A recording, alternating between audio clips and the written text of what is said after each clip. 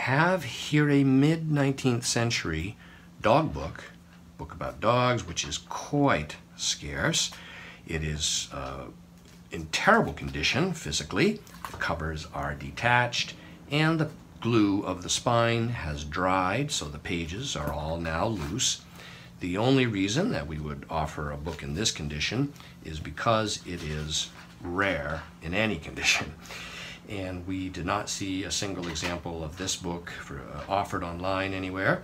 So we thought if you're a collector, you might appreciate being able to acquire it. 1865 London, varieties of dogs as they are found in old sculptures, pictures, engravings, and books.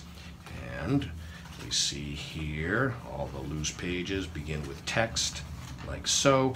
When we get into the series of images like this of dogs, and they continue all the way back.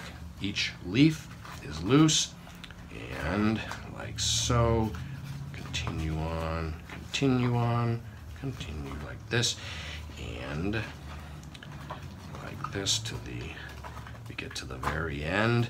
What's interesting, of course, or interesting to point out, is that despite the poor shape, the end papers are still present. This is a book right here that would benefit greatly from a visit to a bookbinder.